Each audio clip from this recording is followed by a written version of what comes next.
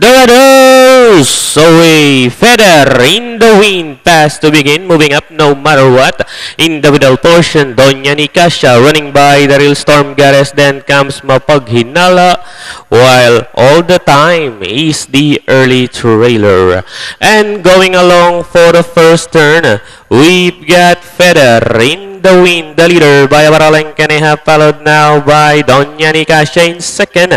No matter what is in third, then comes Storm Goddess running by the rail all the time, while Mapaghinala now racing in last. Inside the last 800, two runners now matching strides together, running by the rail, feather in the wind, and area outside Doña Nicasha. Then comes No Matter What. Storm Goddess is in fourth, then comes All the Time, and Mapaghinala still running at the tail of the field. Entering the fourth turn, it's now Doña Nicasha. No Matter What is already outside second, and here comes Storm Goddess now getting closer in third, and they are now entering the last 350. No Matter What, Doña Nicasha running by the rail, Storm Goddess down the stretch they come. Storm Goddess moving up by the rail, Doña Nicasha shuffled back in second, then comes No Matter What down to the finish.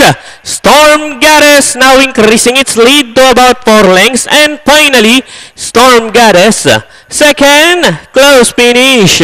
Doña Nicasha, No Matter What, feather in the wind, then comes number 3, All the Time, and Mapaghinala.